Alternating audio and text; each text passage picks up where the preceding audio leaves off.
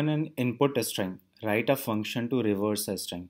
So if you see in this example, the input string is Java and the reverse of that string is this one.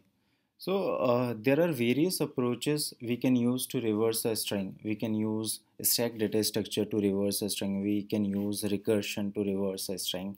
And in my previous tutorial, I have explained both these approaches, and the link of all these video tutorial are present in the description box. So in this tutorial, I am going to discuss a very simple iterative approach to reverse a string.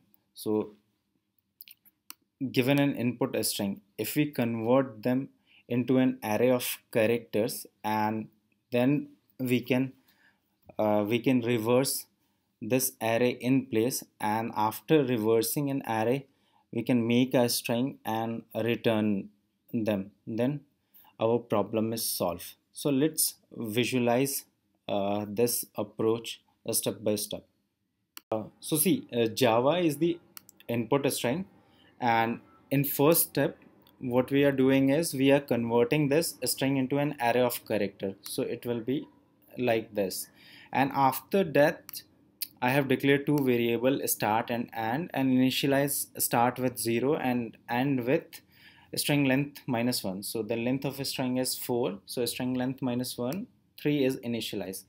Then I run a loop, and the condition is while start is less than end. So the value of start variable is less than end. Until then run this loop, and then swap the position of character. So if you see, initially the start pointer will point at this index and the end pointer will point at this index, and then in this line, if you see these three lines, we are swapping their position. So J is moved here and A is moved here. So it will be like this. Here is A and here is J. Then the value of a start is 1. So we are incrementing the value of start variable and decrementing the value of end variable. So end will be 2. So start will point at this index and end will point at this index. Then again we move V here and A here, and after this step the value of start is 2 and the value of end is 1. So see this condition, run this loop while the start is less than end. But if you see the value of start variable is 2 and the value of end variable is 1.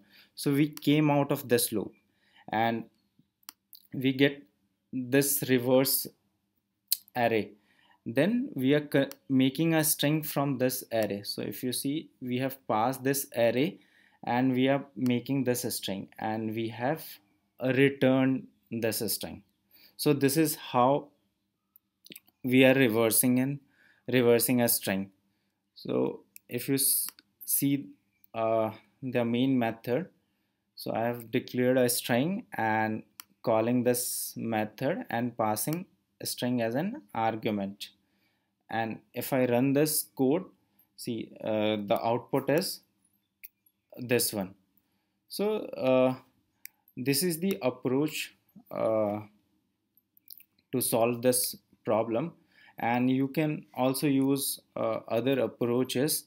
And if you have any doubt, you can let me know through your comments. And if you have for more such programming videos, you can subscribe our YouTube channel. You can visit our website, which is https://webrewrite.com. Thanks for watching this video.